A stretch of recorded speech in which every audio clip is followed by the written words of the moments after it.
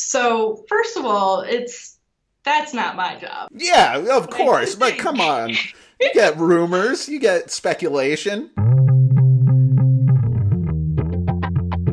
Hello and welcome back to another episode of the Cardboard Herald, my chance to talk with creative gamers and game creators, and I am so excited to be joined by Journeys in Middle-earth co-designer Grace Holdinghaus. Welcome to the show, Grace. Hi, happy to be here. Yeah, this is cool. You are the first in-house FFG designer that I've had on the show. I've had a couple past FFG people, but you're the first one who's actually on the crew at the time of speaking. But anyway, of course, the big thing that everyone wants to know about is Journeys in Middle-earth, and I do want to hit on that, but I want to have a little primer here on you. So let's set our baseline. What got you into board games? Well, I played a few board games growing up with my parents, but I think that my first real foray into hobby games as an industry, as this big phenomena, was in college. I went to college in Beloit, Wisconsin, and joined a club called the Beloit Science Fiction and Fantasy Association, or BISFA for short. That's amazing. Oh yeah, it was a wild time. We ran 12 events a week, and some of those were board games. Okay.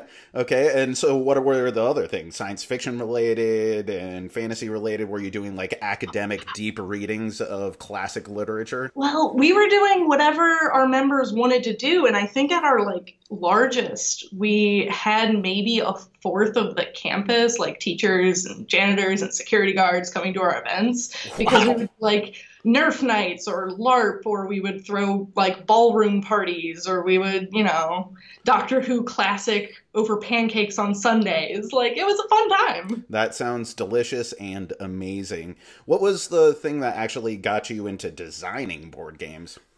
It was kind of a whim.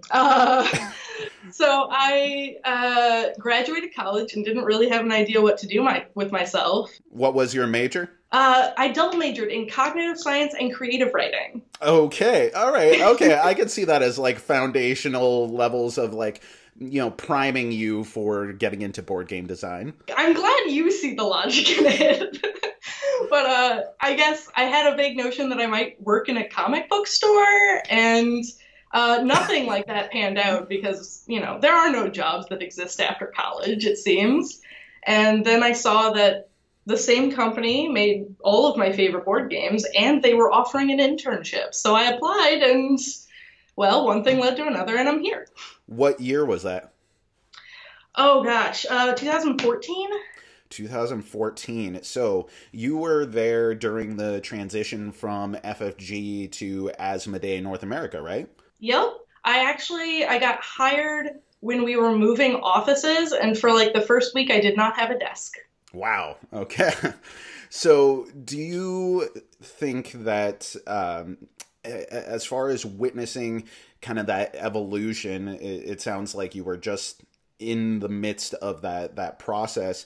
Do you feel like through talking to your companions, your coworkers there, other interns maybe, that there was a change of cultures? Or do you think that Asmodee stepped in and really wanted to preserve the essence of FFG?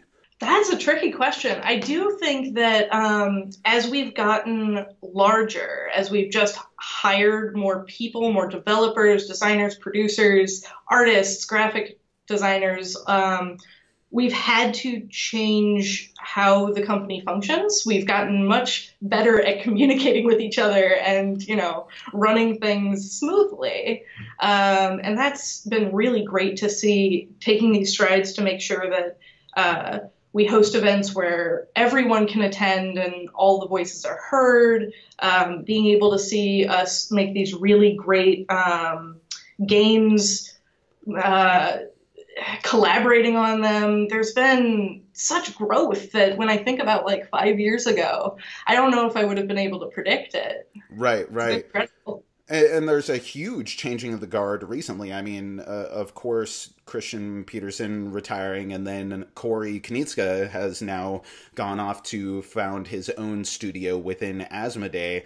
Has that been a pretty significant shift or had an impact on you as a designer there? Interesting. Well, Not a huge impact, I would say. I think that it's overall part of this reshifting, ever growing, morphing landscape of the industry as a whole. I think that like Kickstarter growing and becoming a huge thing, and more gaming cafes opening up, all of these influences within the industry affect all of us. And I think this is just one of more thing. Because Corey, of course, is still kind of around. We still, hear from him. It's same as Andrew, and I don't know. I think it's just all part of one big thing.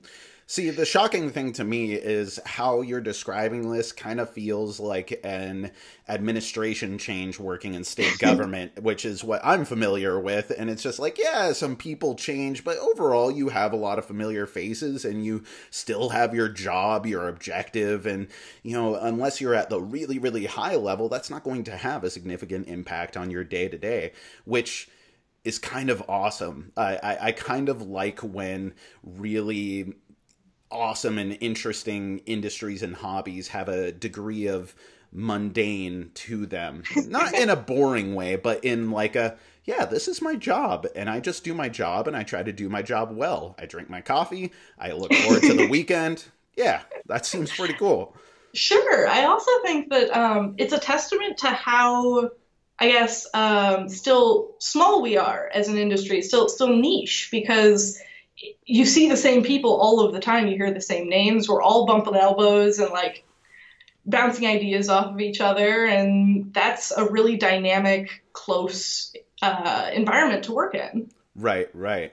Well, if this was your entry point into designing board games and you got hired as an intern and eventually as a staff member at FFG, just so we have some context, what kind of games, or maybe even a specific game, really inspires you to be a better designer? Something that you look at and you're like, oh man, if I could design something like that, then I would know that I've really made it. Sure. I guess the games that really inspire me are always ones that do something that pushes the boundaries of what we think of as game mechanics. Okay. And the ones that I think of first are like Fog of Love or Dixit or Legacy of Dragonholt that Nikki Valens was designing while I was here, and The Mind, like these games that really make you ask, is that really a board game? Yeah, it's kind of wild. I've talked about this before, but especially in cooperative games right now. I mean, it's all over in competitive games and all sorts of styles of game. But I've noticed that, especially in cooperative games, which at first, of course, you had Lord of the Rings, the Knizia Lord of the Rings, and then you have, coming after that, Pandemic. And for a while, cooperative games kind of felt like they had to be pandemic influenced, or they had to do something that was specifically contradicting what Pandemic said as the template. But over maybe the last like 4 years, the types of cooperative experiences that could be had in games is so varied and diverse. There's huge, long, sprawling strategy games. There's really quick, easy to play entry level games. There's all kinds of stuff. And I really love that kind of experimentation too. And I love seeing that Fantasy Flight is still trying to do that stuff, especially with, for example, Legacy of Dragonholt. Isn't it incredible? I think that what we've really seen is a widening and broadening of the types of games that can be supported. And like, as soon as you see a designer doing something so off the wall and incredible, it makes you wonder, like, well, what if I could just do something like this? I guess that would work. Right.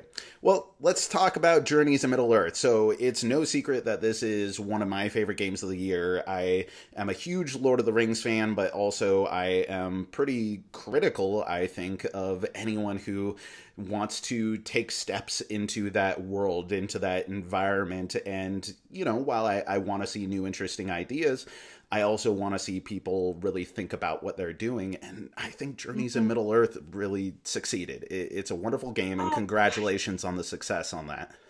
Thank you so much. It means a lot because I completely understand this very foundational work that, of course, J.R.R. Tolkien created this world that people grew up with. And it founded not only, you know, this game, of course, but also an entire genre of fantasy literature, of gaming, like Right. World of Warcraft, everything. Right. And I'm not so precious as to say, like, everything has to have a reverent tone for the Professor Tolkien. You know, I would love to see a very cartoony take on Lord of the Rings or, you know, hell yeah, the Silmarillion if it were like Adventure Time meets Tolkien. How cool would that be? But, you know, still having thought about, you know, how you're going into this rather than just saying, I don't know, generic fantasy, and it happens to be involving a ring, and you got to throw it in some hot stuff. Sure, yeah.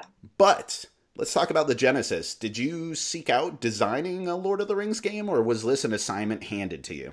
A little bit of both. So what I knew, not a very useful answer, I know. What I was looking for was a game that I could be part of from the ground up, that I could really get my hands into the core design of and take from nothing to an entire line, right? That is something that I hadn't done before as a designer. I was really excited to try. And my manager comes to me and goes, so how do you feel about Lord of the Rings? And I go, what do you mean, how do I feel about Lord of the Rings? I love it. Come on. Come on. But I hadn't actually anticipated being able to work in it. Like, that's not something that had crossed my mind really at that point. But when I got the chance, it was daunting but incredibly exciting. And I was very happy to jump on the project with my wonderful co-designer, Nathan Hodjack, and take it from there. Do you know if this started as FFG saying we need a new adventure-style game, kind of a quasi-dungeon crawl, and they were looking at different properties or perhaps an original IP and eventually landed on Lord of the Rings? Or did this start as Lord of the Rings, we haven't done anything new with it in a while, so let's see what we can come up with, and eventually you settled on this style of game? So, first of all, that's not my job. Yeah, of course, but come on. You get rumors, you get speculation. Sure, I do think that the seed idea came from, we knew we wanted to do another app-integrated board game that was app-integrated from day one, like Mansions of Madness 2nd Edition. Right. That we wanted to create a new game that really relied on this marriage between digital and physical. Because we already had Mansions, we already had Imperial Assault being worked on, we already had Road to Legend and all of these things, Lord of the Rings was obvious. They're like, oh, of course we should do this. Of course. It was a great decision, in my opinion. You guys have been looking at all of my forum posts where I've been like, where is Middle-earth Quest 2.0? Come on, we need it. FFG, get on top of this. And they were like, dude, this Cardboard Herald guy, you know, he's got some ideas over here. Catering just to him. So when in the process of developing this game did the separation between the adventure and battle maps come along? Because I think while it's not as big of a mechanical shift, because overall the game follows the same fundamental mechanics, the perspective allows for an interesting narrative shift, and so tonally it creates a different story for that adventure. Was that an idea from the get-go? Was that something that was born out of necessity? Tell me about it. Yeah, that was a really early core idea. We knew that we wanted a game that did something different, and this idea was floated of, well, what if there were two different game boards? Like, you had these tiles, and then you had this, like, actual board. And could we do that with an app? What can we do with that? And Nathan really had a good point that the books really display this breadth of time. Where if you take one page, sometimes that's a whole week. Right. And sometimes it's a few moments in a pitched battle. And we needed a way to represent both of those accurately for the player, because those are both very important for the Lord of the Rings experience. So we came up with the battle map and journey map, and over testing decided what worked best was this adventure is a journey map and this adventure is a battle map. And never the twain shall meet. Did you ever toy with other perspectives, either for developing the game as it is right now and you just ended up scrapping it, or maybe for future mechanics? Like, was there ever an in-between or even a further obfuscated map that's like all of Middle-earth? I think one of the main struggles as a designer is knowing when to stop designing. Like, yeah, no kidding. So the short answer is yes. Making sure that we are open to all of the crazy ideas that might become really cool mechanics for this game, being open to the possibilities of all of the content we could do, and then really being able to focus and pick out a few gems and say, this deserves some time and work and effort to really make shine, because this is going to be the core fun of this game. And that's what gets included in a finalized product. So the perspective shifts that we have, I think, were the gems that we plucked out and decided, like, yes, this is our baby that we will nurture. And you do a lot with it. Like, I was really interested to see that a couple missions in, there's almost an entirely, well, I guess this is a slight spoiler, there's like a non-combative mission, which I was blown away by. I was like, what are they doing here? This completely contradicts my expectations. And then, if anything else, it made me eager to see what sorts of creative things that you were cooking up for expansion content, because I gotta imagine that when working on expansions, that's where you can get a little buck wild. You have your core experience, satisfy the audience, but then you can be like, hey, let's get this weird thing on over here. And yeah. I gotta imagine with the success, you've been working on a lot of expansion stuff. I've been super fortunate to be able to continue working on Journeys in Middle-earth, because you're right, the design space is so large and there's so much content from the books, and of course, like, original content that we can come up with, that we could go anywhere. We could do so many things. And I think my past experience, I started work as a game developer on Mansions of Madness 2nd Edition, and that really informed some of my senses of where we could go. A lot of Mansion scenarios start with this idea of, like, sure, there's a mystery, but this one's going to be like a gang war, or this one's going to be all about snakes or whatever. Like, right. The things that we can do with the app specifically make me really excited, because it allows us to do things that you really couldn't see in a normal board game. Speaking of original content, let's talk about some beefs here. I mean, you already know I really like the game, but that doesn't mean that everything's settled perfectly with me. So one thing that I talked about in my own review for this was that I was kind of disappointed that I was playing as Bilbo and Aragorn and Legolas. As much as I really love those characters, it's hard for me to embody this world that I know so well, knowing this kind of contradicts fundamental aspects of their story. And I know FFG in the past has done kind of pastiches of other characters, Imperial Assault and Middle-earth Quest. They had their analogs to the characters from the work that they were adapting, while not using those characters specifically. Was that a big decision for you guys? Did you ever consider having fully original characters as opposed to the named characters from the story? Tell me about what went into that decision. Sure, happy to. I think we were always going to strike that middle road to try to really make a good compromise for all of our potential fans, because we know how much people care about Lord of the Rings, and we know how fundamental it is to some people and their expression of fandom. And at least me coming at this, I imagined this fan picking up a beautiful game box and going, yeah, Lord of the Rings game. What do you mean it doesn't have Gimli in it? I want to play my favorite. And of course, the converse with someone picking up this game and going, Gimli wouldn't be doing this. So we wanted there to be both options. We didn't want to lock anyone into an experience that they wouldn't find fun. We want to empower our players to play the way that they find most fun. Right, right. And that makes sense. And I recognize that there has to be a compromise somewhere. And ultimately, I know that I could get past it. As big of a fan of The Lord of the Rings and all of the Middle-earth works as I am, I was still able to go, you know what? What if this is like a Marvel's What If? If Bilbo was running around with Strider hanging out and, slaying a bunch of orcs or something.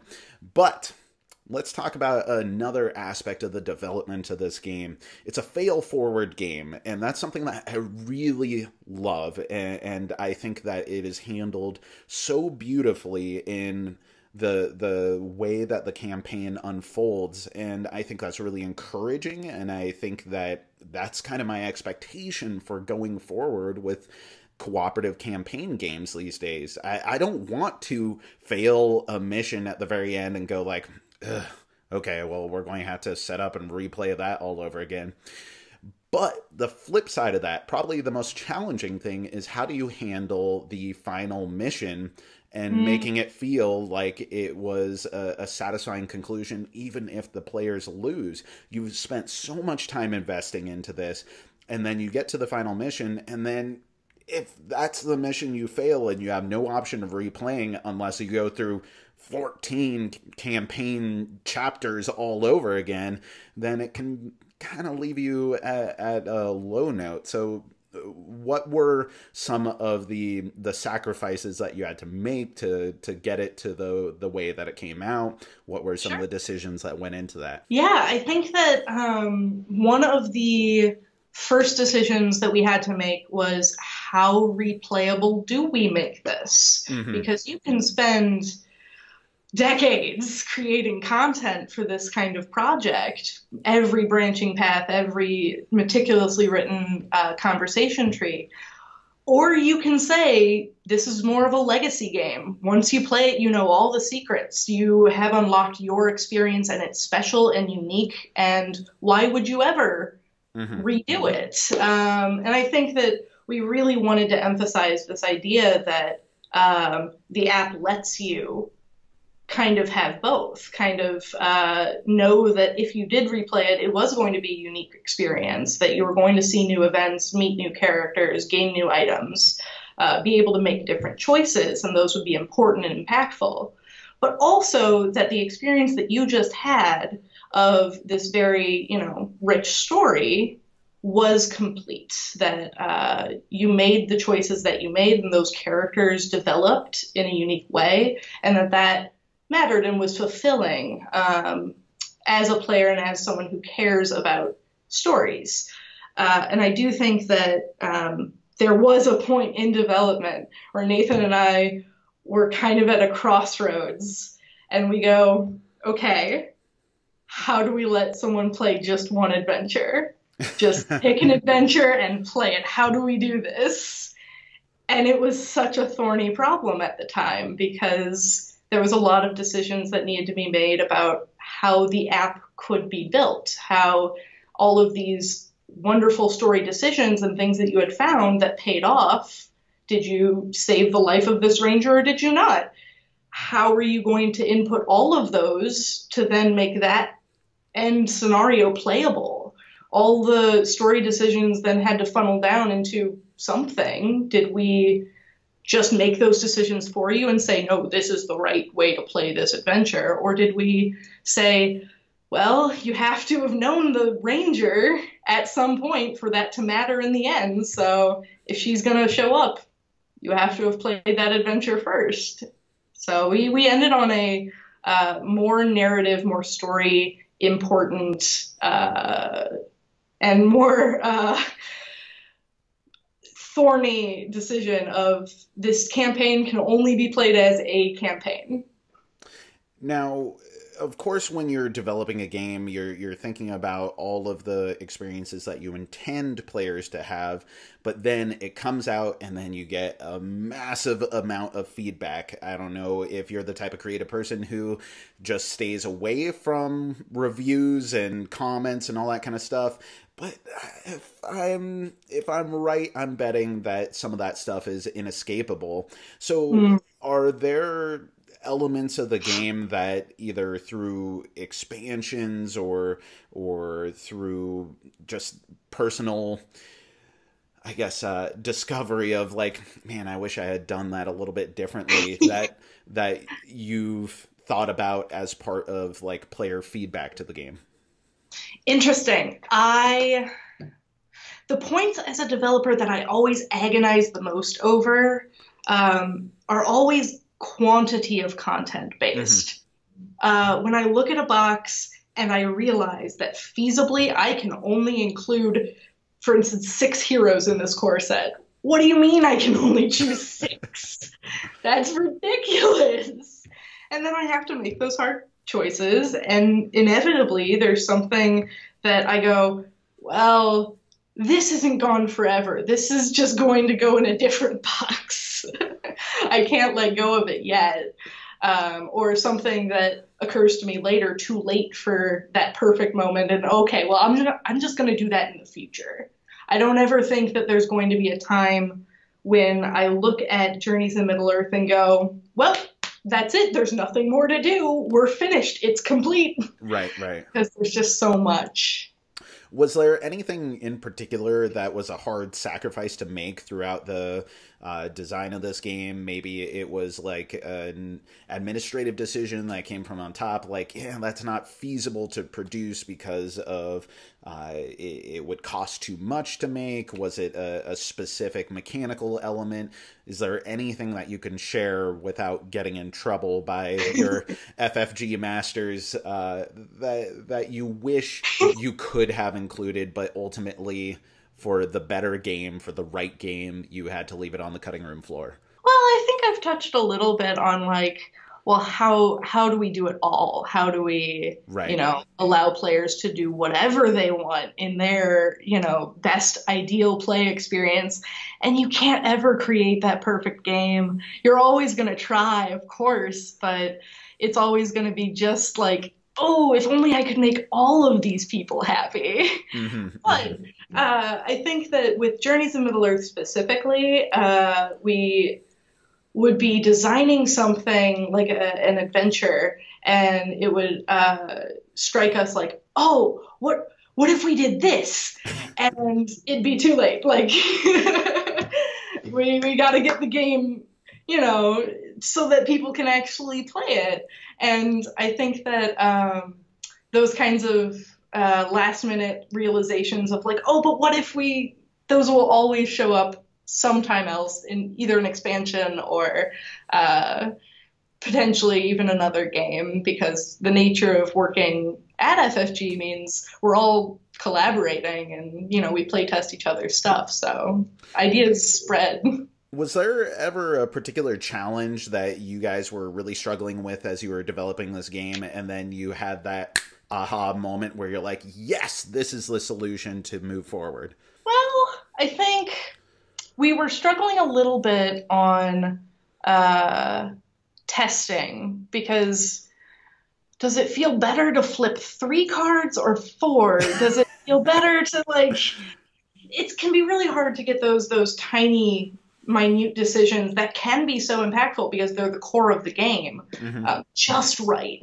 And I think Corey Kineska was playtesting with us, and I think made a comment to Nathan about how, well, this is too complex right now. What if we just made this simpler? And that was an aha moment. That was definitely the right direction to go. I gotta imagine just designing games on its own is very difficult, and especially when you are designing within the structure of a big company that has a lot of expectations, though also you have a lot of resources. And then you add on top of that the fact that you are designing a game with app integration, and maybe I'm making some assumptions here because you and your co-designer are, in my brains, first and foremost, cardboard monkeys, you know, people working with the paper side of things.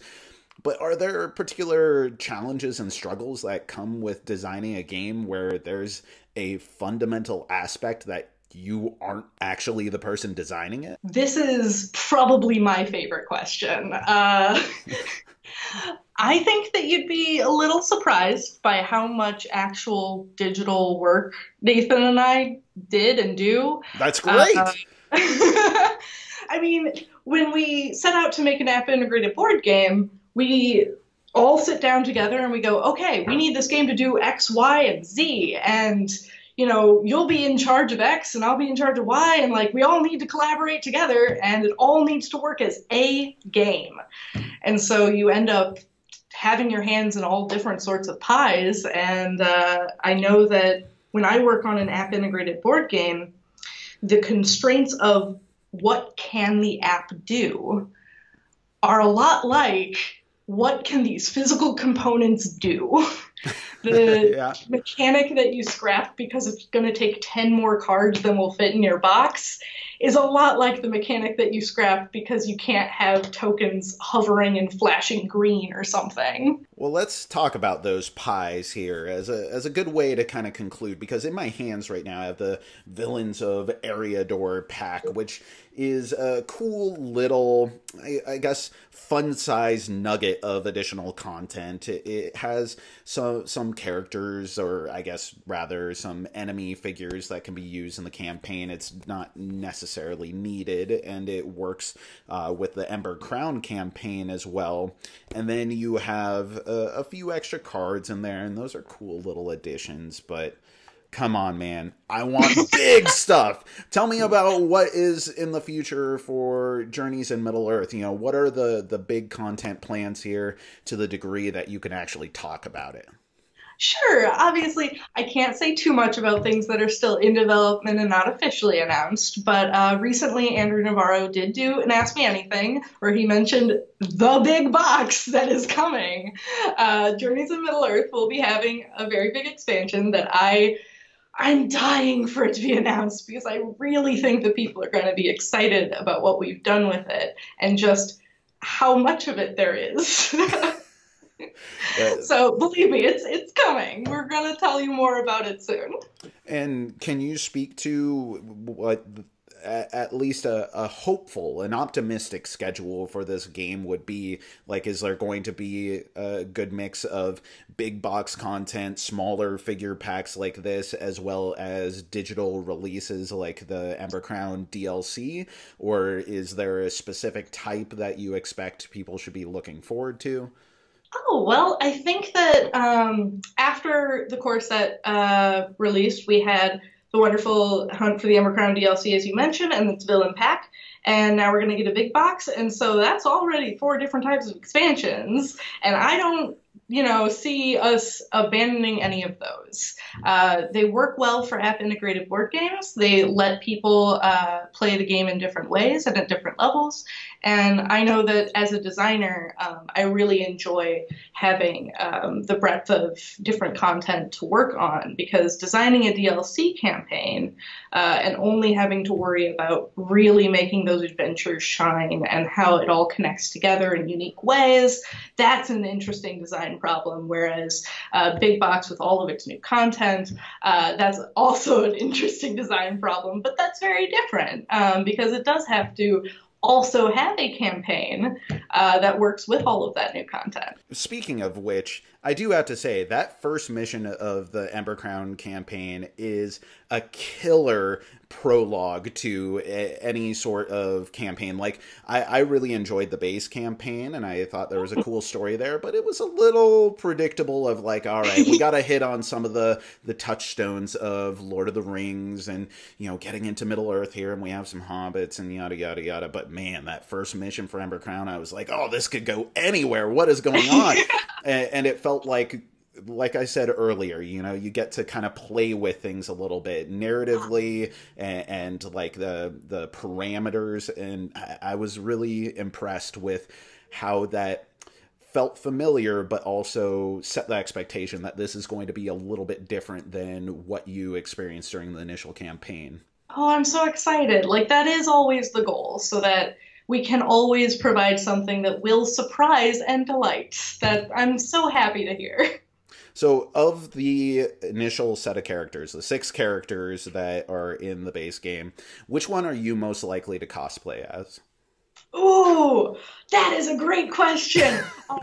I've always seen myself as a hobbit, so perhaps Bilbo's most likely, but I think I'd have the most fun with Elena, because as someone who mains Bard, I have many songs that I can sing.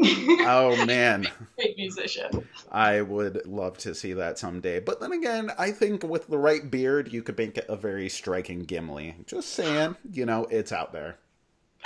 Everything's possible. I've done some fake beard work before, so that's, possible. Well, Grace, are there any other projects at FFG that you can speak to, or is your time right now fully dedicated to just all ships ahead, Journeys in Middle-earth? 100% Journeys in Middle-earth, 100% of the time. I work in the app, I get bug reports and I fix them, and it's all fun. Well, you know that I am on board with the game, and so I'm going to be checking out what comes on the horizon. I do want to say thank you to FFG for not releasing like 16,000 little individual figure packs like you guys did with Star Wars. Please do not start doing that with this, because, man, I don't want to try and keep up with that. And at a certain point, you get overwhelmed, and you're like, just I don't want to bother with it. I am excited for what plans are on the horizon here for Journeys in Middle-earth, and so I'm excited that I will have lots to talk to you about in the future. Thanks for coming on the show, Grace.